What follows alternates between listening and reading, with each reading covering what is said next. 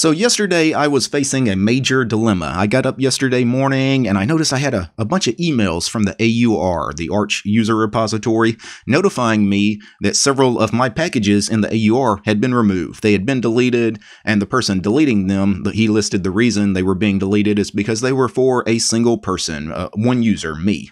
And because they were my suckless builds. And he says, these don't belong in the AUR because they're just for you. And I tried to explain to the guy that it wasn't just for me. I don't actually need my builds of DWM and ST and dmenu in the AUR for my personal use because I have the source code on my host machine. Why do I need them in the AUR for me? I have them in the AUR for other people to use. And many people do use my suckless builds from the AUR. And it's unfair that the AUR has removed those packages. It's unfair to you guys. It's not unfair to me because, of course, I've still got the source code on my machine. So I needed to find a solution to help you guys out that actually use those packages. So my solution was I decided I'm just going to create my own repository of Arch packages just to maintain those builds, those suckless builds, and maybe other packages that maybe the AUR deems unworthy to actually be in the AUR. So today I'm going to show you exactly what I did to set this up, how you guys can host your own Arch repository over on GitHub or GitLab. And the reason I'm going to do this on video, why I want to share it with you guys today, is because I know not everybody will want to do this, but there's almost no documentation on how to do this. And it was frustrating for me to get this done yesterday. I started at 10 o'clock in the morning and I didn't finish till 8 p.m. last night because I just couldn't find any documentation at all on how to do this. I had to do a lot of trial and error and in many cases just some guesswork to get this done. So I know other people will eventually want to do this and be scouring the internet for information like I was doing yesterday. And hopefully in the future, those people looking for this kind of information will find this video. So I had about 4 packages that were deleted from the AUR yesterday. One of them is dwm-distrotube.git. You can see that page is no longer here. st-distrotube-git is also no longer here. That was my build of the ST terminal. I also had my builds of DWM blocks and my build of dmenu. So I had 4 packages really that I needed to do something with. So what I did is I went to my GitLab and I created a new repository. I called it dt-arch-repo, a repository for my Arch Linux packages. And let me show you exactly what you need to do to set this up. So you guys, if you already have a GitLab account or a GitHub account, you create a repository, name it whatever it is you want to name it. So let me switch over to my desktop and I'm going to open up a graphical file manager here to show you guys exactly what I'm doing here. So I created the dt-arch-repo repository on my GitLab, and then I cloned it here locally on my machine. Now in this empty repository, what I did is I created a folder called x86-64.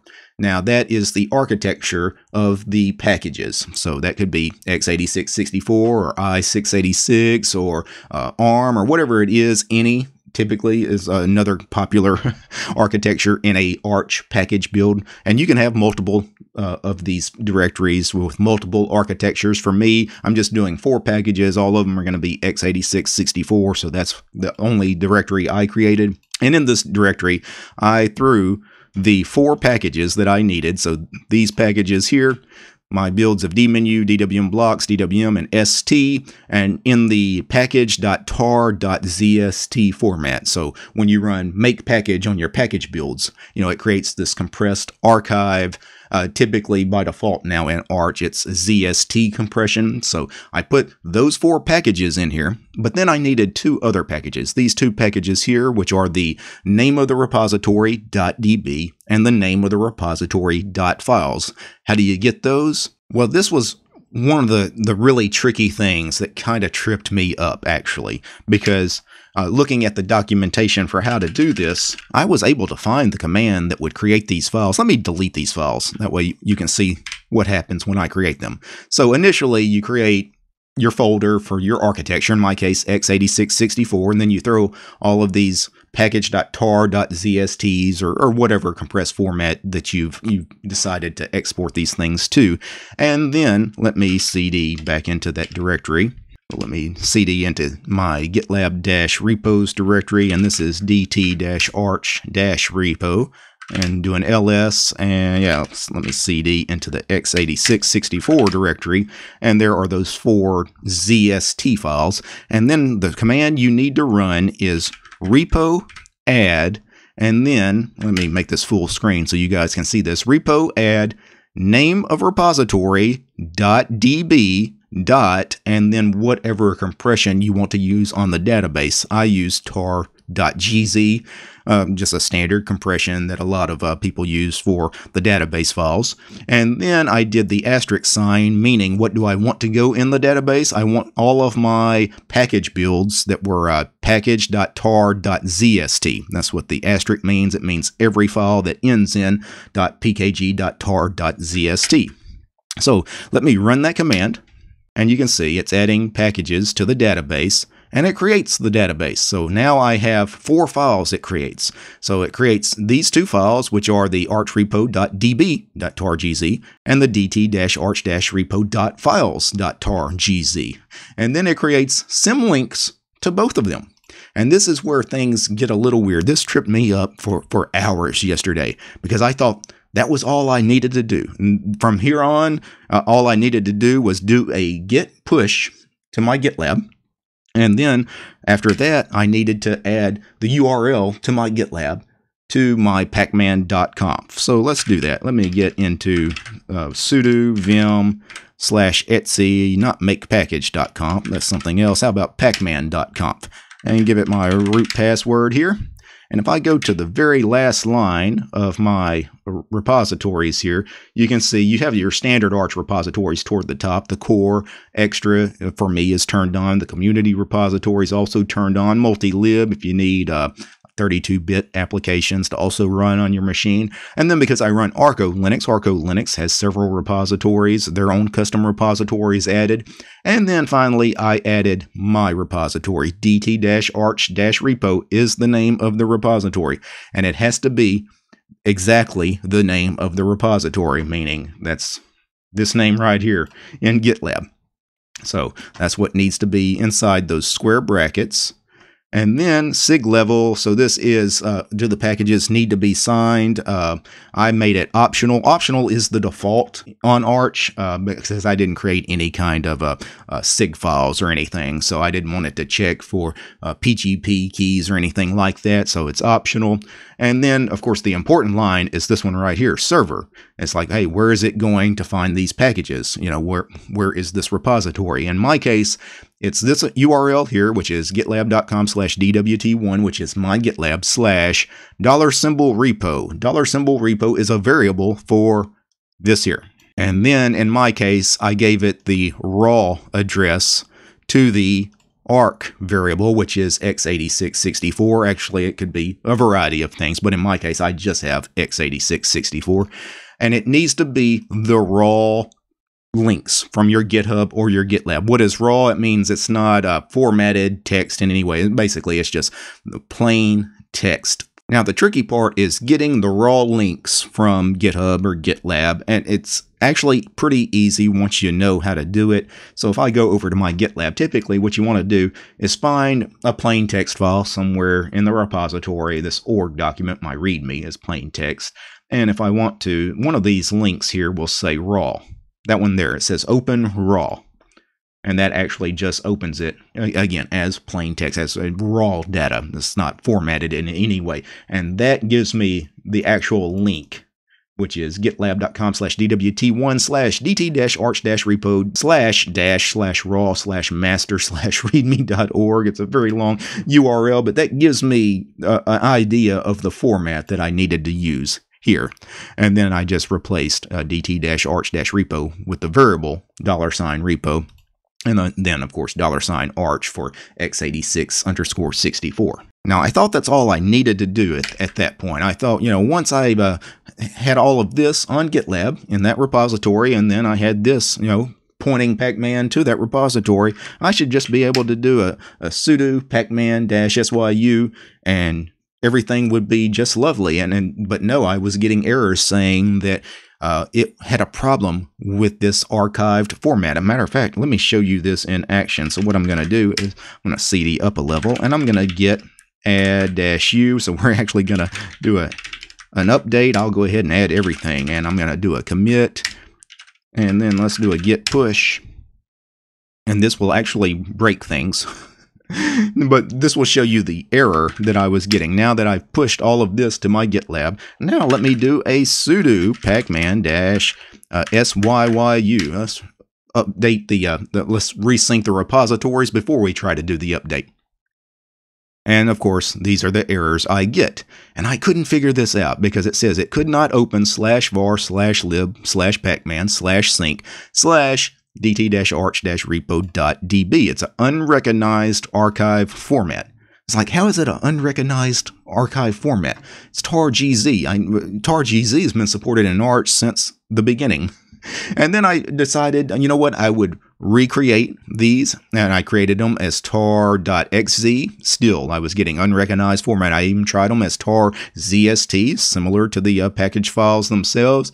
Again, unrecognized archive format. I couldn't figure out what was going on. And then it finally dawned on me that these symlinks, why do I have these symlinks here?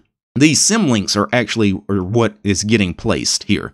So that symlink to dt-arch-repo.db is actually what is being put in that directory rather than the archive itself, rather than the actual archive. So what solved this problem for me was I got rid of these files. These symlinks, we don't need them. And really, this was just kind of a guess on my part, but it actually worked. I got rid of the symlinks, and then I renamed the tar.gzs. I got rid of the extension.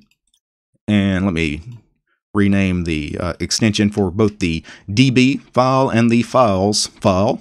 And then once I did that, let's repush to my GitLab. So I'm going to do a git add-u for update, git commit. Let's do a git checkout just to see. Yeah, okay. Just making sure, git push. And now when I do sudo pacman-syyu, hopefully everything works out. It's possible I still get an error. No, I didn't. And then I could take that update, but I will decline that update. So that fixes the problem. So you won't find that tip anywhere online about the symlinks, deleting them and then renaming the tar.gzs, without the extension. You won't find that tip anywhere. And that really cost me hours yesterday.